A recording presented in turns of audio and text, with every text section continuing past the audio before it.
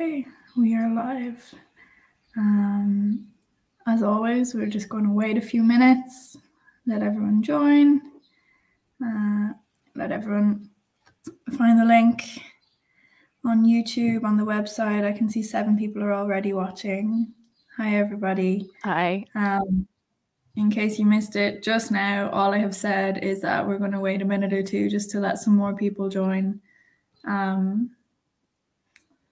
But I hope you're all having a nice morning or afternoon or evening, wherever you're joining from. It's morning. Sive and I are both based in Berlin, so it's actually a bit of a gloomy, I won't say gloomy, but it's cooled down a bit. It's been really warm here for the last while, so I'm actually grateful of the chilly. Some respite. Yeah, a little bit of respite from the heat. But yeah, we're just going to give it a minute or two. No worries. And where are we streaming from again? From LinkedIn? From YouTube? From YouTube. We're live on YouTube and also via the TolaData website itself. So it's live on both those platforms. Excellent. Please get in touch with us via the comment section. We'd love to hear from you. And if you have any questions that pop up in your mind throughout the demo and throughout this presentation, we'd love to hear from you. Definitely. Okay, I'm gonna give it one more minute because I'm aware that I think from our side it's hard to tell how many people are watching from YouTube, but I can see from here. And as always, if anyone misses anything, or if you missed the beginning, or if you want to share with colleagues or someone you think might be interested, because it's streamed live to YouTube, you'll be able to access it on YouTube afterwards as well. So if for whatever reason you miss some, hopefully you don't, but if that should happen, or if you know someone who might be interested, you can share the recording with them afterwards. I think we should just get started on that basis. It's been 2 minutes. We've let people have 2 minutes to join us. So I guess before we begin, we have the title screen up here, which hopefully you can all see. So you're very, very welcome to our Education with Innovation webinar, where we'll be discussing digital M&E in the education sector. I'm aware that quite a few people could be joining from Erasmus Plus projects and programs. So we'll be talking not only about education sector specifically, but education, training, and other things which are adjacent to those, and how you can apply digital M&E to projects in that kind of sphere. Before we go any further, we've already chatted a little bit, but to introduce myself, my name is Hannah Maroney. I'm a digital solutions consultant at TolaData, and I have been so for the last 2 years or so, with a background in NGOs as well. And Sive, if you'd like to introduce yourself. Yeah, of course. Thanks, Hannah. So my name is Sive. I am the Customer Success Executive here at TolaData, based in Berlin. Myself and Hannah are actually both from Ireland, but we currently reside here in the headquarters in Germany. And yeah, I've been here for almost around a year. I've worked with many different fantastic partners that we have, one of which, I think the first one I had was an educational charity, and seeing the work and the pivotal role that education has had on people both young and old really excited me. So that's why I'm delighted to be presenting TolaData for you today here, and to show you how you can make more informed data-driven decisions, harmonize your workflow, and really further your impact. So I'll pass it back to Hannah. Thanks. I couldn't agree more. It's the awesome thing of TolaData is you get to meet so many people working in so many different types of projects and organizations, and you get experience in the way that these programs work. For recently we were discussing agriculture, today we're discussing education, and it's so wonderful to be able to get a kind of deep dive into how that works in different ways for different people as well. So yeah, I'm also very excited to be discussing specifically education, training, Erasmus Plus, that kind of side of things today. So if we quickly take a look at what we're going to cover today, we're going to start with a kind of general discussion on why M&E is important for the sector. Like I said, I know from our marketing team reached out to a lot of you in Erasmus Plus partner programs. So M&E in this field is so important because it can truly have such an impact on your results and therefore on the impact that you also create in your programs. So of course, we're going to then go into how digital tools can help. Monitoring and evaluation, I think the majority of people who join an M&E webinar are going to agree that M&E is important, but digital M&E, how different tools can come into that. We want to discuss how that can help you. And then of course, how to choose them. There are a lot of digital tools out there. Digital tools, this word encompasses all things digital, anything you might use somewhere along the journey of your M&E practice. So we'll have a quick overview, I think, because it's impossible to cover everything. But we also welcome, I should say, as Sive mentioned, the comments. You can comment if you're joining us from YouTube, and they can pop up here for us on our side, and I can even share some on the screen, and we'll be able to discuss that way. And then we're going to move into the demo portion, and Sive's actually going to take that. She has created loads of sample data within TolaData to show you how you can bring it together, how you can make the most of it, how you can generate reports and dashboards to tell the world what you've achieved with your digital M&E for your program. And then in the end, hopefully we'll have a few minutes for some questions and a bit of a discussion towards the end, and hopefully we'll run that via Mentimeter, so it'll be a bit of a interactive session. But let's get started straight away. We want to talk about why do we want to use digital tools for M&E. Like I said, I would hope that most people who are joining or watching this back on YouTube will agree that M&E itself is important. We're doing it, but why do we want to digitize it? And I think M&E was traditionally quite a paper-based practice, which meant a lot of administration. You might even end up like this poor guy in the cartoon who wants a search and rescue mission if he doesn't come back from his flurry of paper in a few days. And this is because, like these people in the image, you had to physically store the data. You know, you didn't have these digital capacities to store that data, keep track of it.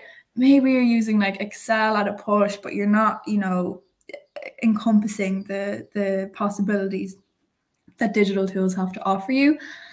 So basically there was a lot of administration, and this can very quickly become really time consuming, really resource intensive. And there are therefore, of course, many advantages to using digital tools for your M&E. And we've listed some of them here. If you can think of any more, please add them in the YouTube comments. I'd be more than happy to share them on screen or to discuss them afterwards. Maybe someone who watches back wants to check out what other people have to say. But some of the examples we've listed here, you can use digital tools to improve your data quality. Whenever data has to be entered manually, the risk of error increases. It's quite simple. So digital tools reduce this risk because you're having a machine do it for you. The risk of human error therefore goes down quite dramatically. You can also use digital tools to automate the processing of your data. So for example, the calculation of results, aggregation, analysis, visualization, even reporting, all of that can be completely digitized, and it makes it very quick and helps with your resource allocation as well.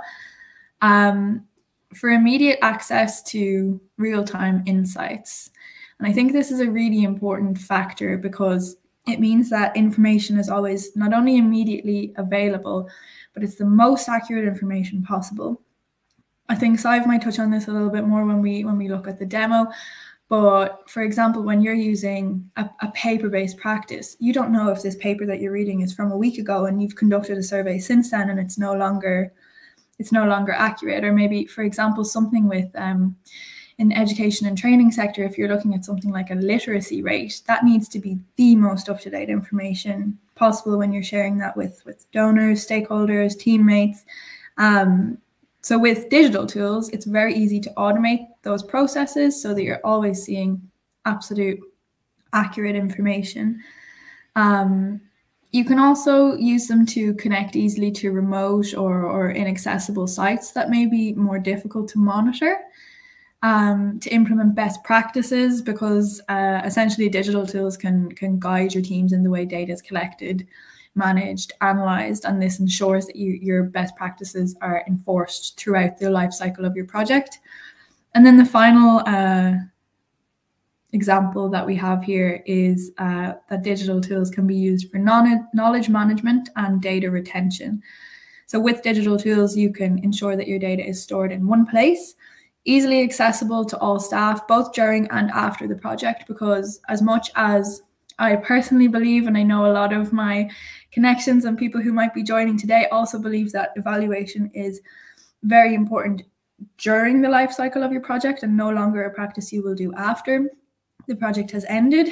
But it's also important to be able to look back and see what went well before, so you can implement it again, what didn't go so well in the last project, and digital tools ensures that you're able to do that, you're able to look back in that way. So if we agree that they're important, we want to think about what tools are out there and available to us. And as I mentioned very briefly at the beginning, there are a lot of tools out there. But here I've broken them down into kind of three main categories. So firstly, you have your data collection. So many options. Microsoft Excel, KoBoToolbox, a personal favorite, Survey CTO, TolaData also has its own inbuilt form builder. There are so many options for your data collection. Then secondly, once the data is collected, we move into this second column, and it's time to use it. Essentially, it has to be managed, reports have to be generated. Depending on your needs, there are different options, and this is where TolaData comes in for your M&E, for your management and reporting.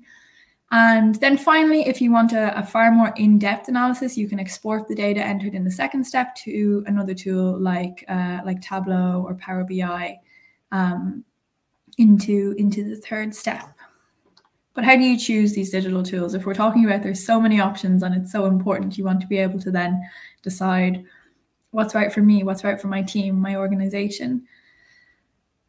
I guess there are a number of factors to consider, and some slightly more important than others, and maybe you'll have even more examples, and again, you're more than welcome to add them in the comments if you'd like to.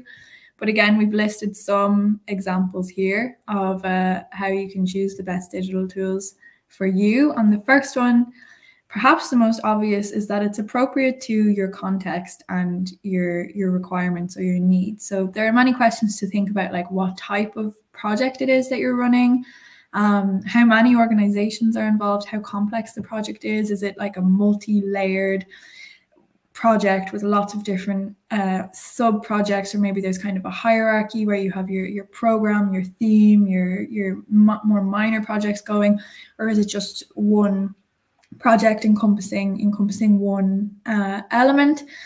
You might have different needs depending on those things. You might also want to think about the possibility of integration with other tools. It's an interesting one because, as it says here on the screen, there are no tools that do everything. And that's simply because I think every tool wants to be the master of the specific thing that they do. And if you found a tool that had everything, then it's not going to do the niche things absolutely perfectly, is it? So you want to find tools that have the flexibility to integrate with one another, and also to incorporate new tools in the future. And as I've added at the end there, most importantly, you want to avoid data silos. We also have the online versus offline. We're talking about digital tools. I think our minds immediately go to online. And I think it's pretty reasonable, because most of the time you are going to be using these in an online capacity. But for example, if you are out at a training center that has no access to Wi-Fi, or if you're in a school in a remote location, you want to be able to collect data there. So you want to make sure that the data collection tool you've chosen has an offline capability. And then, for example, when you come to that second step, you want to manage and report. That's when you can come to an online tool and input that offline collected data. Data protection, more important than ever. I feel like it's such a buzzword. It's always been important, but it's everywhere at the moment, I think. So it's important to check where your data is stored, Compliance with local regulations, for example, as we mentioned, TolaData, we're based in Germany, so we must comply with the GDPR. So you can just check for your region and where your programs are taking place. One of the most important points, in my opinion, is this penultimate one here, to make sure it's user-friendly. The people using the software need to be happy to do so. It needs to make their life easier. It needs to be something valuable that makes it easier for them to do their job and doesn't just add more tasks to the list. And it also helps if you, for example, if you're a project manager trying to implement a new tool to a team, I feel like this is something that is discussed quite frequently. Like, we want to minimize adding new tools. It just overwhelms people. And if you want to ensure that your team really picks up the new tool and it's taken off and used to its fullest potential, it needs to be user-friendly and they need to want to use it. And then finally, the last point is the cost to set up. Today, there's no need to build custom tools. I feel like this is becoming more and more so a thing of the past. There are a lot of off-the-shelf tools available that require little to no customization to implement in your teams.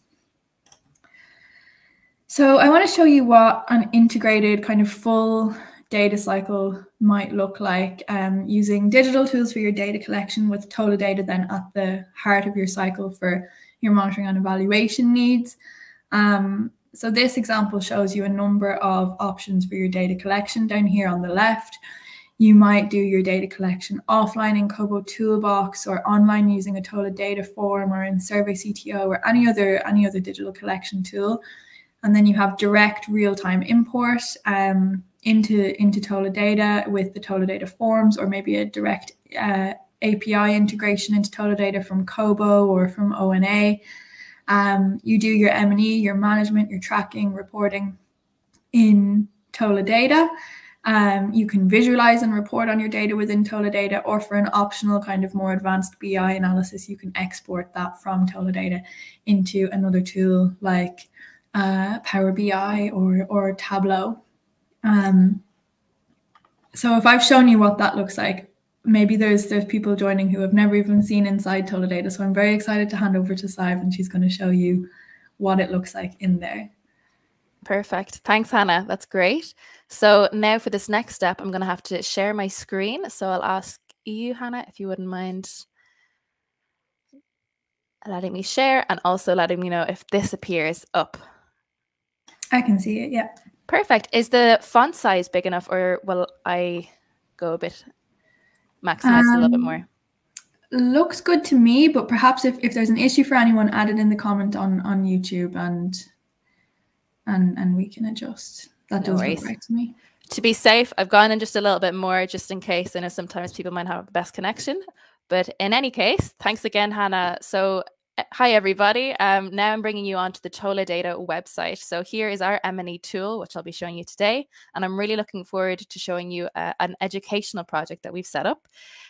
This educational project will not only show you, how to put in a lot of interesting and useful M&E tools, but I'll also be showing you how to integrate one of the SDG goals that you might be trying to now include into your projects, as it's now more in demand by donors and stakeholders. I'll show you how to be integrating that within your project very seamlessly. So before we even begin, I'm going to be showing you the navigation of the site and the main sections that we'll be covering. So here, as you log in, you're going to be brought to this homepage. And on this homepage, you're going to have an overview of all of your projects here. And on the left-hand side, you're going to have the navigation panel. So today, I'm going to be bringing you through this detail section. This is going to be, essentially putting all together the relevant factors of your project. It's going to be establishing essential targets that you'll need to put in place, and also cross-cutting tools such as disaggregations, which will allow you to peel back different layers of data. In this activity section, I'm going to be showing you how you put a step-by-step plan together towards your goal. I'll be bringing you through the different tools that we have with approvals, with budgets, and also to mark key milestones. In this indicator section, I'll be showing you this lovely list. I'll be showing you how to track these different indicators, how to sort of spot trends, how to implement, an anchoring framework, and to also include your disaggregations and targets. And the dashboards as well. This is going to be where you're going to be essentially creating a window between you and stakeholders so that they can see how well your projects are going. They can have all of the update information. And this is a channel for you to essentially be in communication with them with the latest data. So now I'm going to head back to this project level. Here, as I mentioned, this is an overview of all of your different projects. However, you can actually group these together in different customizable groups. And this could be thematic, this could be, level, or this could be also in portfolios. So today, as I mentioned, I'm going to be showing this educational project, and I can easily hop to it by clicking on it in this drop-down menu. And once I've done that, I'm going to head to the details section. So this is essentially, the overarching details of the project. And down here, you can modify the name of the project. You can select the status of the project, important start and end dates, its project code, the countries which are associated with this project, who it's funded by perhaps in this section. And also, as I mentioned, you can link it to, a portfolio, you can link it to a thematic group or even a level, as we do here. And essentially, this project is aiming to contribute towards an SDG goal. Now, the thing about SDG goals is that, there's many different ways of approaching them, and often they require different methods to be achieved. So that's why we've opted for a multi-pronged approach here. And so this project actually reflects one of the ways in which I'm going to address this SDG goal of education. And this one is about improving literacy rates of graduating students within 2 countries of Kenya and South Sudan. So that is what you'll be seeing today. And as we scroll up here, you're going to see the overall budget of this project. You're going to see how much has been allocated, how much you have remaining, and how much you have already spent. So under the Sites tab, this is where you can put down the points of engagement for you. So this can be the community that you're engaging with. This could be the places in which you're working or collecting data. It's very useful to gather these together to have them in mind. You can include geographical coordinates and additionally contact numbers to, just ensure that you have all the relevant information here on the software. Under phases here, you can create a nice timeline that outlines, the beginning and ends of all of the different phases of your project. This is just useful to have a structure in place and to, be in the right mindset as you're embarking on your project. This can also be filtered by day, week, and month. Under the stakeholders here, this is where you can put together and organize all of the donors, stakeholders, and partners that you have. Often in projects, you're going to have a lot of different stakeholders and partners that are involved in many different projects that you have. It's really good to remind yourself of their different requirements and have them in your mind as you're setting about creating and setting, disaggregations and targets within your project.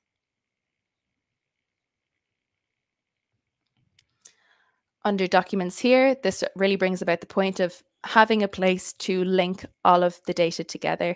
It's so important that, you can have one location where you can have all of the data that's relevant for your project, because this helps mitigate data silos. So here, this tab will allow you to link all the pertinent documents and files that you need for your project. And this can be done either via Google Drive and a URL.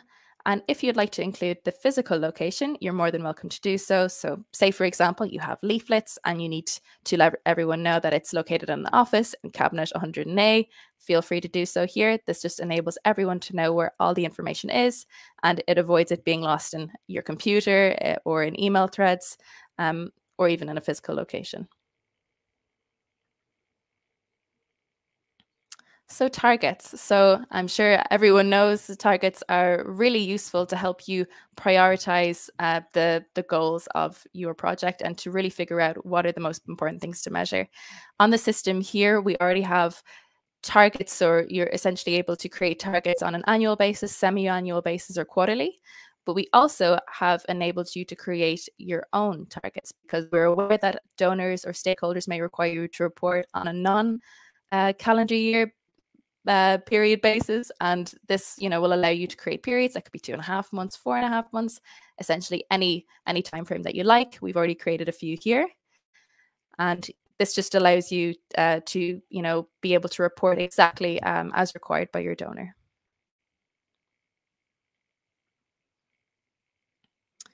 So disaggregation types. So as we know, if you enter in raw data and you don't qualify it or you don't investigate further into it, you're using a lot of valuable information.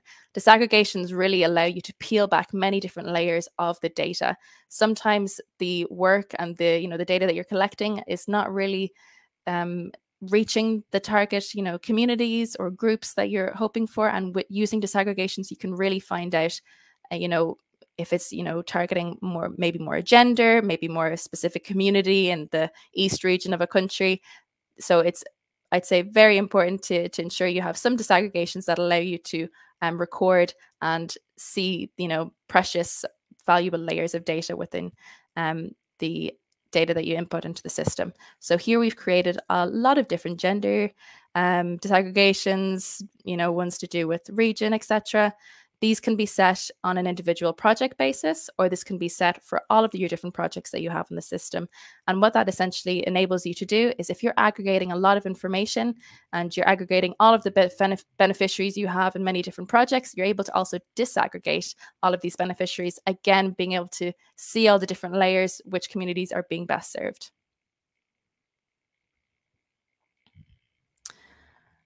Within TolaData as standard, all of their projects are sort of they're independent essentially. So this means that the data is only accessible to those who are linked to the projects, and this is where you can link people to projects. So once they've been added onto your account, you can add them here to each project, and this will allow them to engage with the data that they see in the project. Over here on the right hand side, we have levels of accessibility. So we have, view only just to project admin, and view only is, as it says, it's just the ability to be able to see the information, but there's no engagement that the person can really have with it. However, the more you go up this ladder, up to project admin, the more engagement that they can have with it, the more ability they can have to add, delete, modify, and do other configuring bits around the platform. This enables you to have, more of a safeguard over your data, to know who can, change it or modify it, and just to be sure that it's all safe. Under sharing, back again to the fact that every project is sort of self-containing. This sharing function allows you to create channels or bridges between one project to another. So I guess the most pertinent example would be if you are doing aggregation and you want to be able to aggregate a lot of information from different projects, you can create channels from these projects to aggregate into an overall program. So that's essentially what this function would be used for here.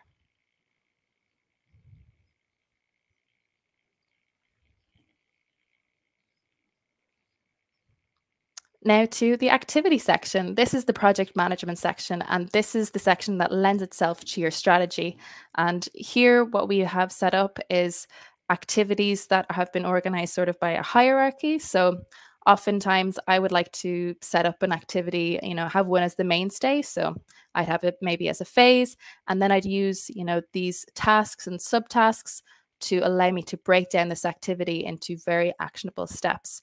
On this list already, there is so much information to be gleaned, about the about the progress of each individual activity, who is responsible for this activity, important dates, budget information, and also visual information, including these colors that you see here. This is great for project managers if they want to have a quick look over everything and see how these activities are going.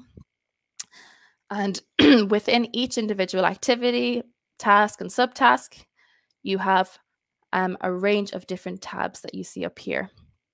So initially on this details level, you can configure everything that you see on the list here. So that includes the name, the person who is responsible, the progress of this activity, the color that you'd like to assign. You can also mark if it's a milestone here. You can link this additionally back to the overall timeline that you created on the details level and include important bits of information. Bear with me here. I had another one actually I really wanted to show you.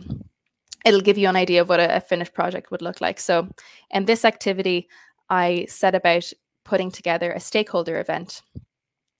And I use this essentially to plan everything out. So here in the description, I was able to link to a document that helped me see all the relevant events. I gave a brief overview of the main events. I can include pictures here. Under the Approvals tab, this is where I can create my approval workflow. And here I was able to set my approval, for a budget. So I had put together a budget for the stakeholder event, and I needed a colleague of mine who was responsible for the budget to approve it. So I put this document together. I sent this approval to her. She received an email, was redirected back to the site. And I'm still awaiting a decision. So Anya must still let me know if I'm authorized or not. But still, everyone who was working on this platform can see when this approval was submitted. And also you can see that, whoever is in charge of authorization has authorized it. So this enables everyone to be on the same page and to get to the next stage of the project a lot quicker. Under this budget tab, this is where I was able to write down all the budgetary information of this event. I was able to note down all the important bits that I needed to get, how much budget I needed to allocate, how much I've spent, and how much I've remaining. The system calculated for me how much I have left, and I can create really nice graphs in the dashboard section, either by this activity, just to show the budget I've set for this activity, or for my entire project as well. Under documents, again, I could really bring all my information in one place and link important documents to this activity. This allowed me to organize it a lot better so that everyone who is working with me on this activity can immediately get access to the important documents that are only relevant to this one. But again, you can link this either via Google Drive or URL, up to you. Under these indicators section, this is where I can link indicators that I've already created. What indicators allow me to do here is to measure how successful this activity has been. So here I can see, the status of this indicator, the number of stakeholders who participated, which really shows the success of this event, is how many people had arrived and were engaging with us. So I can see how well this indicator went, and also some important information on the actuals versus targets here as well.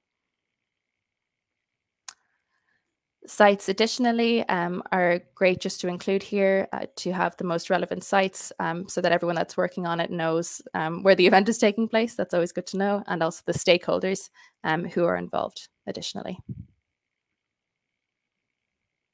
Now, as you're going to be feeding a lot of different new activities into the system, the software will automatically calculate the start and end points of all the activities that you've created, and we'll create a lovely chart here that you can filter by day, week, and month. And as you can see here, these orange highlighted words are the milestones that you've set, so they can pop out at you.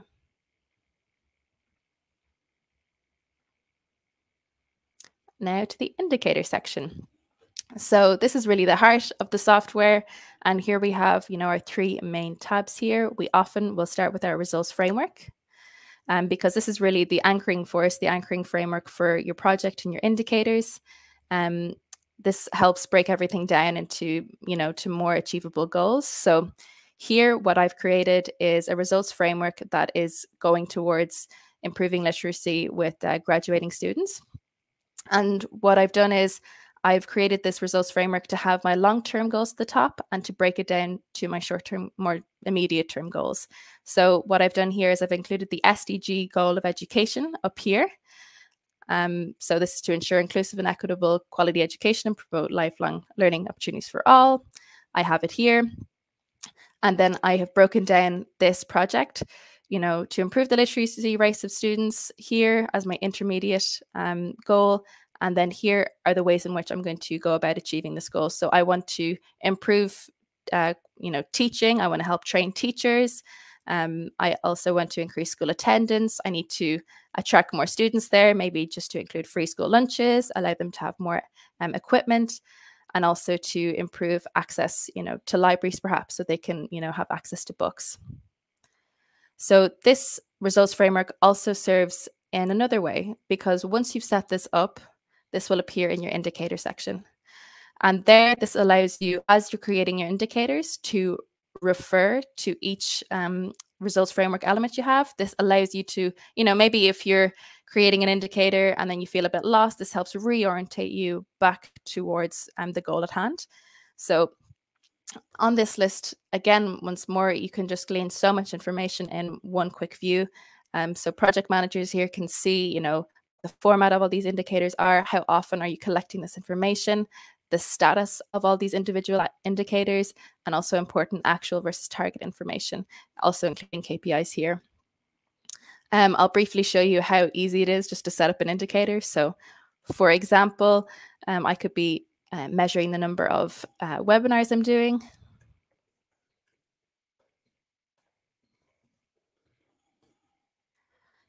Here I've got the option of choosing from 3 different options here, formats. So it could be numeric, it could be percentage, or qualitative. In this case, I want to be numeric. I have the option here of choosing between an increasing or decreasing direction. In this case, I do want the number of webinars to go up. However, if you're maybe measuring like the rate of waterborne diseases, the rate of illiteracy, you'd want that to be going down, I'm assuming. So that's when you can choose decreasing. Life of program here and the target is the target that you have for this individual indicator. So let's just say 20. You can include a baseline if you like, but it's not mandatory. And I won't in this case.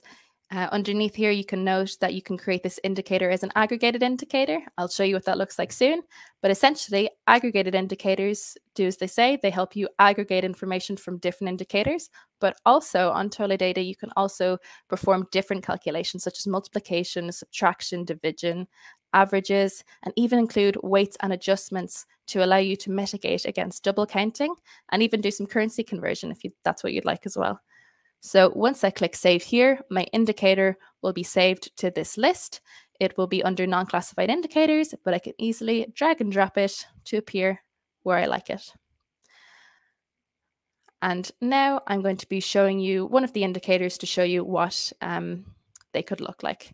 So once you click into an indicator, you're going to be brought to the indicator details section. This is where you're going to be putting, again, all the surface level bits of information, but also more info maybe on better practices as well, and more contextualized data about this indicator. So you can include an indicator number, modify the name, modify its format, where it sits in the results framework element, how often you're collecting it, marking if it's a key performance indicator. In this description, I've added why I'm measuring this indicator, adding some context. In this notes section, I'm outlining how I'm collecting this information, and also changes that have occurred over,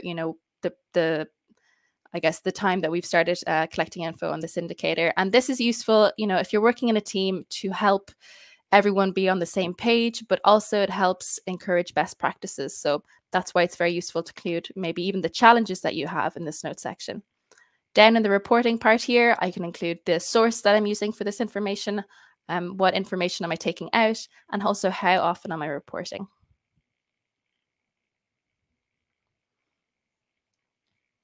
Under the targets and disaggregations here, you can modify the targets that you've set, include baselines, include the unit of measure that you're going to be using.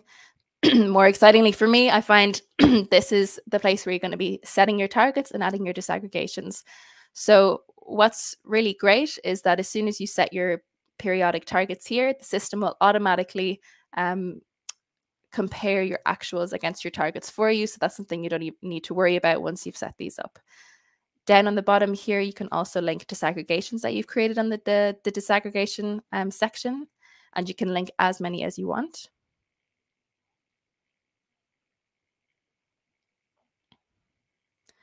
Under the collected data section here, you have 2 options on inputting the data into your indicator. So you can either do a manual entry, or you can pull it from a data table. So manual entry is very simple. this essentially is only 2 cells that are mandatory. And let's say there's 15 more students attending lessons. Let's say the date is today. I can include an identifier. This could be the person who collected this information. This could be an event from which I'm taking this information. It's up to you, and also a site if you'd like. You can include evidence here, either via your Google Drive or URL if this is required. Again, include maybe notes about this information. And also you can include disaggregation data. So here I'm going to disaggregate by gender. Let's say, for example, the breakdown was 10-5. Now, I haven't put 5 down here in the male section, and I'm going to show you why.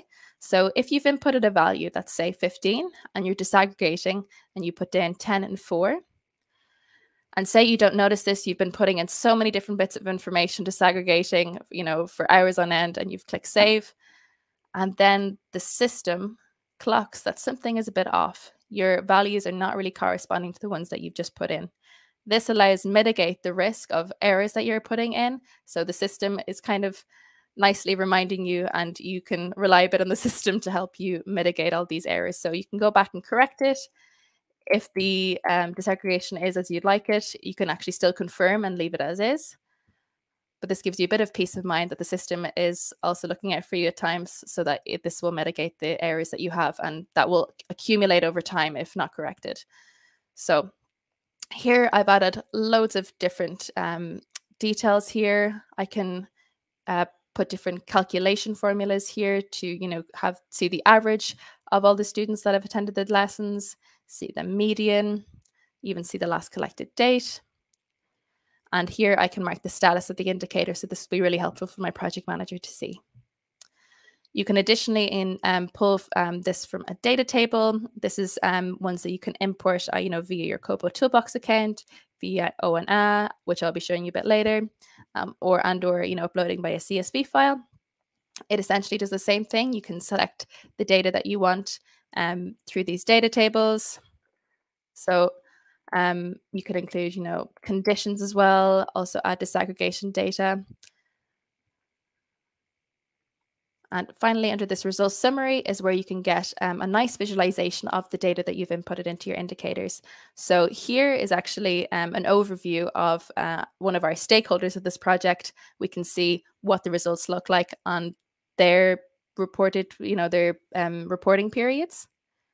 We can also see a breakdown of how our targets compare against the actuals that we've set. And we can also get some information on disaggregation results here.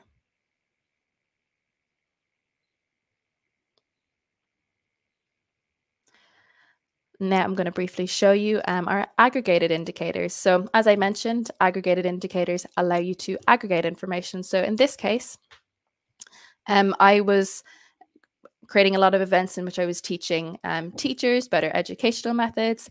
So I wanted to measure the total number of trainings that we had performed. So to do that, I created an aggregated indicator. And what I did was I was able to add the number of trainings that I had done from each of my programs. And the actuals of the indicators is essentially the actuals that I will have, makes the actuals that I will have here on my progress bar.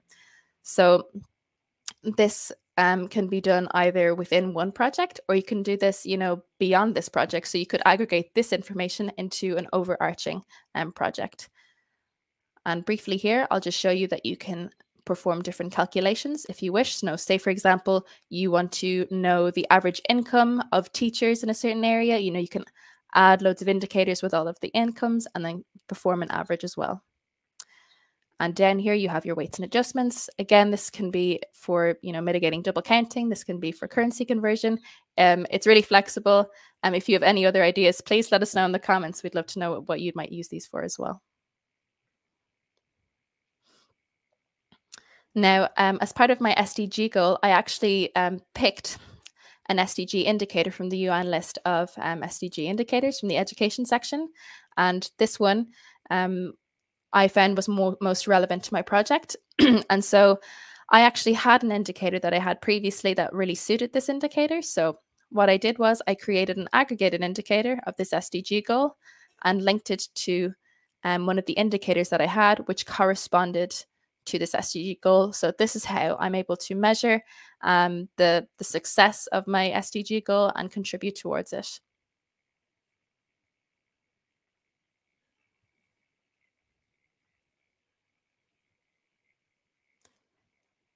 Now, in the form section, this is where you can create online personalized forms that you can send to people online.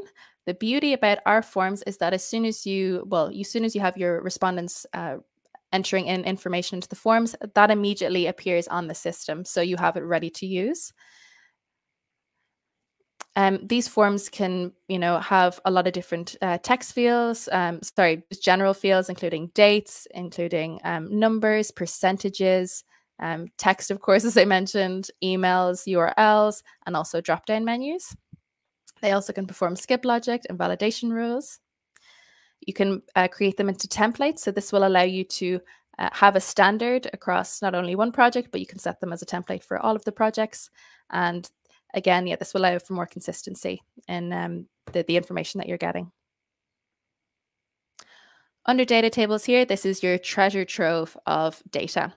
And as I mentioned here, you can actually link your TolaData account with your KoBoToolbox account, with your ONA account. This allows for seamless importation from them. And additionally, you can do this with Google Sheet and OneDrive. And for any other data collection tool that you're using, you can always download it as a CSV file and upload it here.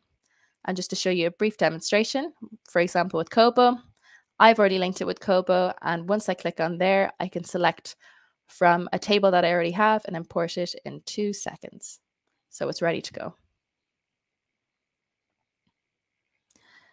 And finally, I think the most exciting part is the dashboards, because you've been feeding your projects very diligently, over maybe several months, several years, and you're ready just to quickly put reports together. And this is how you can do it. You can really put projects and dashboards together so quickly and have it ready to show off the best results to your donors and your partners.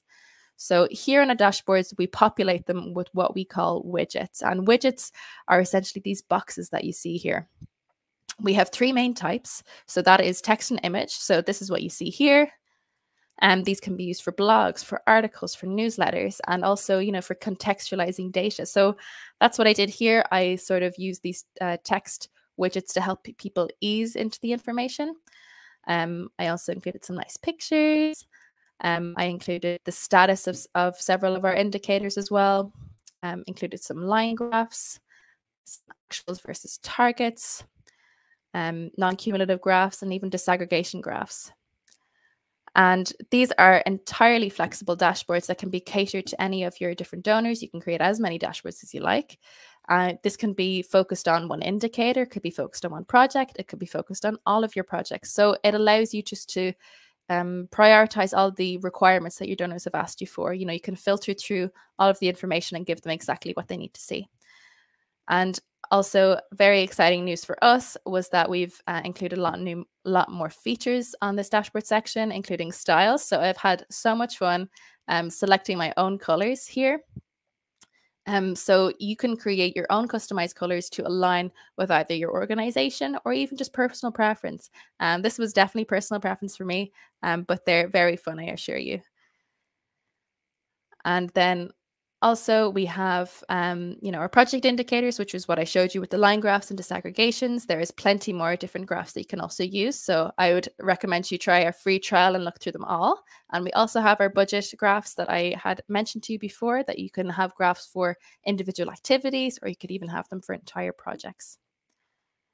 And additionally, what's great about these dashboards is as you're feeding the system, if you've set up a dashboard and you maybe have to modify an indicator, you have to add more data, this updates in real time so that all of this is always up to date. You don't need to worry about it once you've set it up.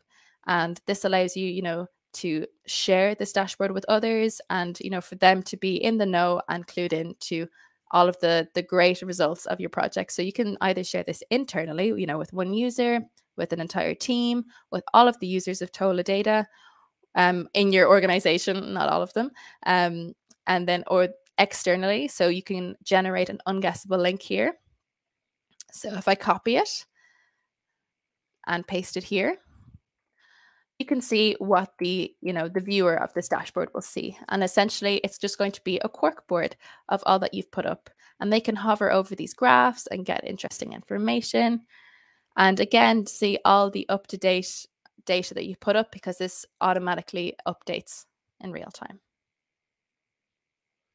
Sorry, Sev, I need to cut in there for a second. I was looking at the next section of the webinar for questions and accidentally shared that screen. So you were gone for 1 second, but we're back to No problem at all. And I would say these are the main highlights that I've run through. And of course, as you're going through TolaData, as I said before, I'd highly recommend the free trial, where you can look through our guides here and be brought step by step through everything that I've just showed you today. And additionally, you can contact us directly via this live chat. We'd be more than happy to help you. If you have a question and/or difficulty with something, we'll be on hand during our working hours. So with that, I'll pass you back over to Hannah, and thank you for listening.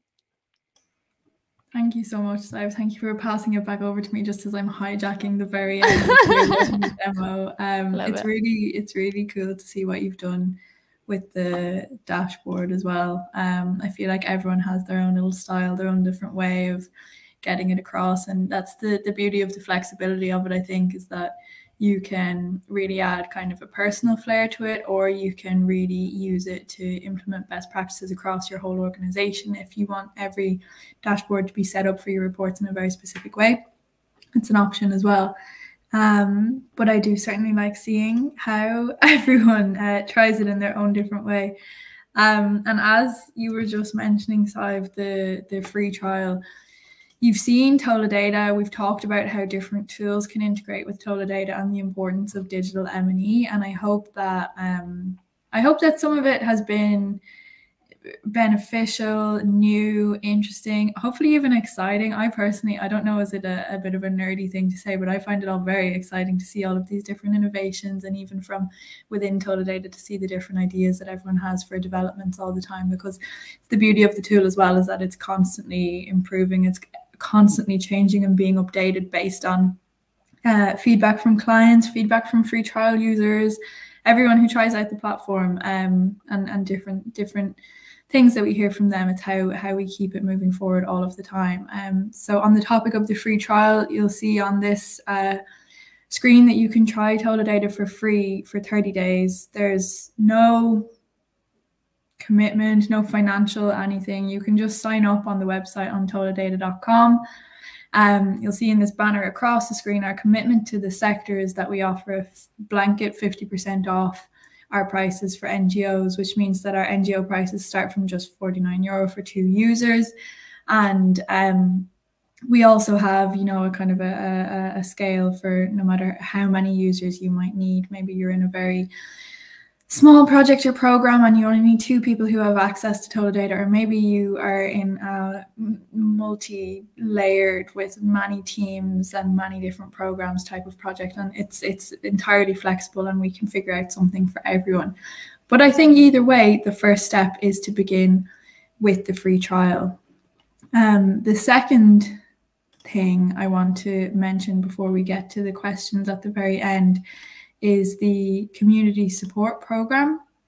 And this is quite a new initiative from TolaData. And essentially the reason it came about is that we felt a need to show even more our commitment to a more inclusive digital transformation, because the team at TolaData completely believes that developing capabilities to use technology meaningfully is essential for achieving SDGs.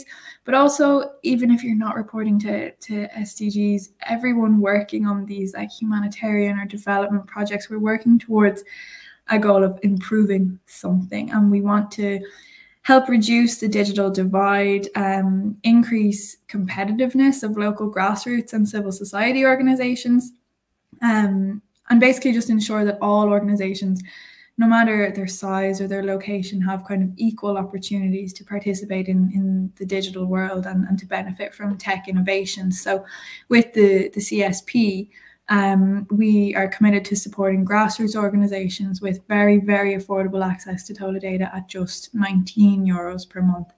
And if you think that could be something that applies to you, you can reach out to us. All of the contact details are at the top. You can email us at info@toladata.com. You can reach out to the live chat like I've showed already, or just go straight to toladata.com /CSP. And there you can directly apply. If you just think, wow, suddenly TolaData is affordable to me, let me go check it out. Just come and apply, and we'll review your application as quickly as possible. And it could be for you, so don't hesitate, check it out. And with 5 minutes left to go, we want to move into some questions. So I'm aware that in some webinars you might be able to interact, to speak. So our way around that in this section is to move to Mentimeter. So you can either use your phone if you have it and scan this QR code and it will take you straight there. Or if you want to use your PC, you can just go to menti.com and enter the code that you see on screen here.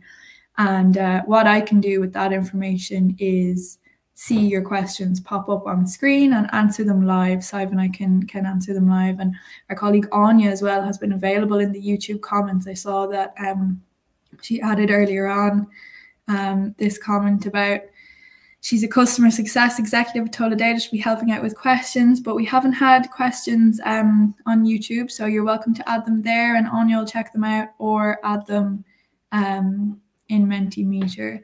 And that is actually what I started sharing accidentally when poor Sive was just trying to finish the demo. But this is what you should be able to see. We've already looked at the instructions.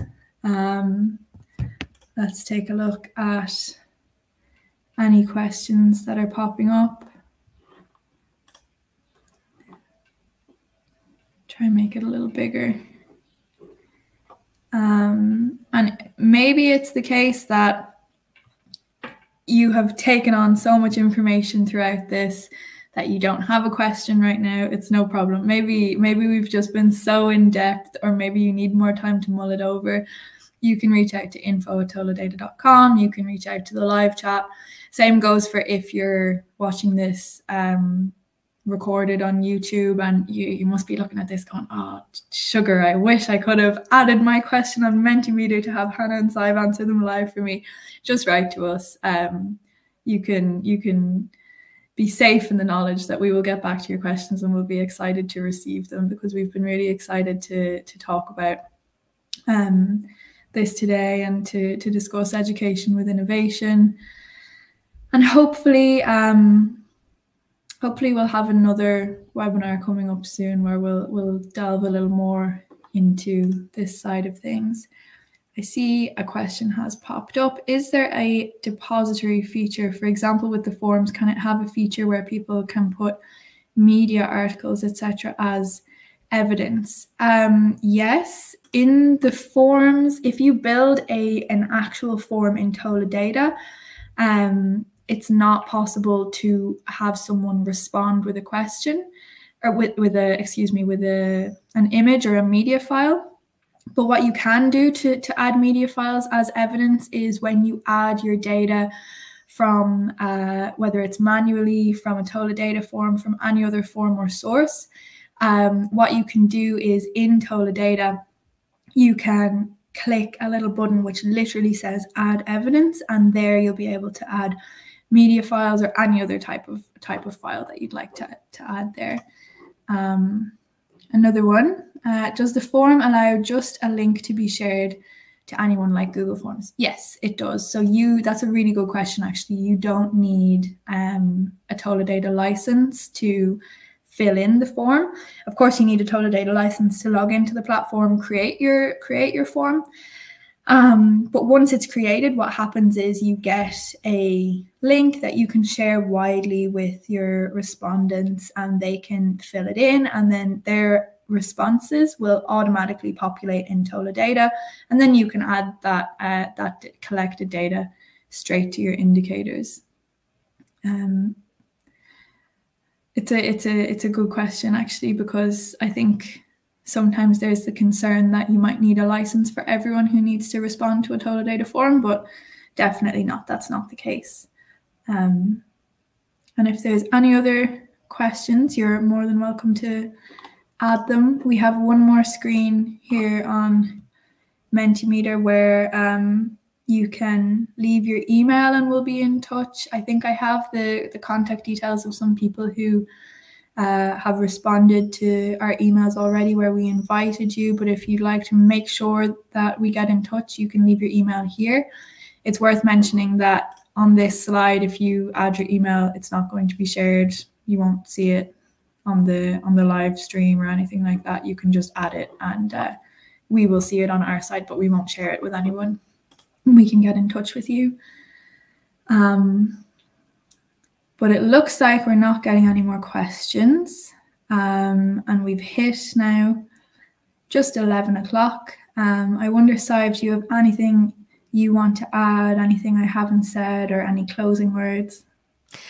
I would say that we would love for you to get in touch with us any which way. This can be either via YouTube, via LinkedIn. We love talking M&E. So if you want to just speak with us just generally, we'd love to have a discussion.